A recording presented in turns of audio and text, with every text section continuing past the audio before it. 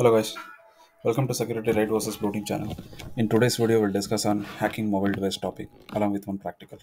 So let's get started with the topics. If you look at mobile operating system, in the current generation, we have like a number of mobile devices, and each device has its own operating system.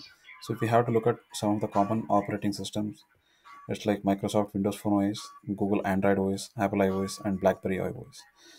And if you look at some of the common terms when it comes to mobile hacking, routing of device, custom OS, stock ROM, breaking the mobile device, and bring your own device.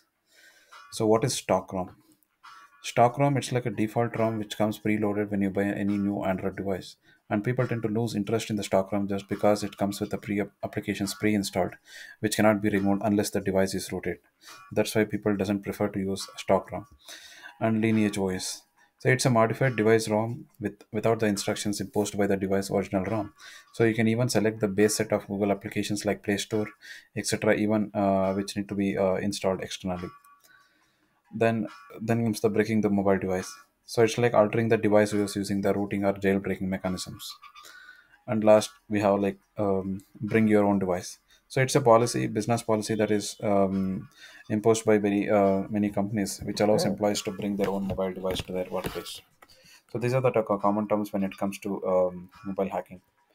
So if you look at some of the major mobile device threats when in this in mobile hacking stage, which includes mainly data tampering, data losses, malware attacks, mobile ransomware, phishing, and man-in-the-middle attack, and advanced jailbreaking and routing techniques. And there are many other threats as well. So these are the top threats which stood at top place when it comes to mobile device hacking.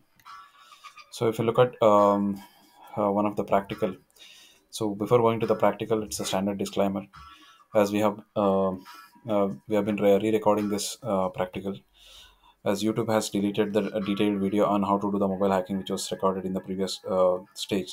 So we're just covering the high level steps on how to get access to the mobile device, and how it needs a lot of efforts and a lot of prerequisites that needs to be established. Otherwise, this practical cannot be done. So let's look at the prerequisites that is required for this mobile hacking.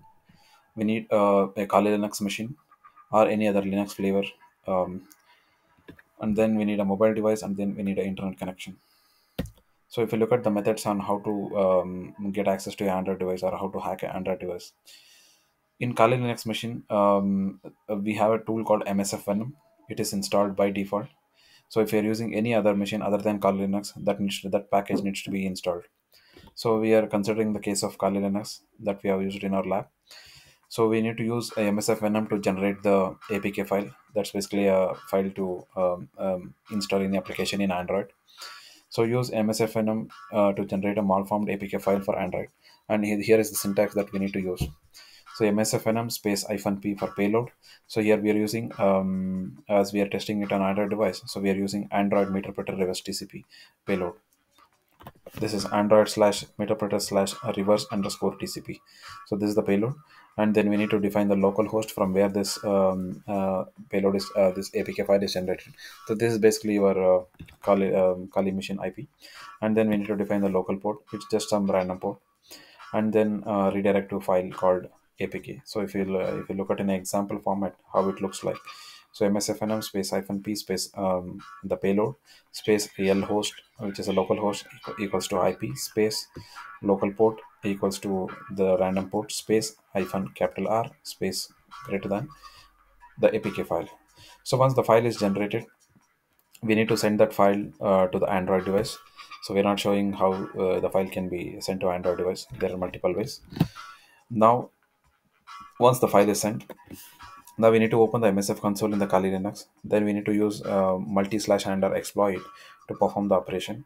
And then we need to set the payload, and we need to set local host and local port. So in the below format. So these are the commands we need to use. Use multi/handler exploit, then set the payloads, then set the local host and local port, which is similar to what has been used while generating the APK file. Then run the exploit. So once the exploit is run, we need to install the APK file in the Android device once the exploit is done. So during the exploit, and if the installation is done, The session will be formed between the Kali Linux and the Android device. So we need to ensure that after running the exploit, the APK has to be installed. In that stage, the session will be established. So once the session is established, we can perform operations like knowing the location of the device, using the webcam of the device, and dumping all the data from the device. It can be SMS contact, or it can be contact data, or it can be anything else, and many other stuff which can be done using the MSF console. So if you type from the meter session, so this all can be done from the meter session once the session is established, post running the exploit. So if you type help inside the meterpreter, there will be a number of options which can be used to retrieve the data from the Android device.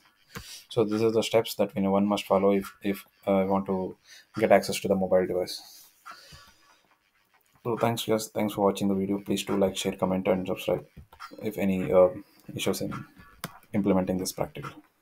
Thank you once again.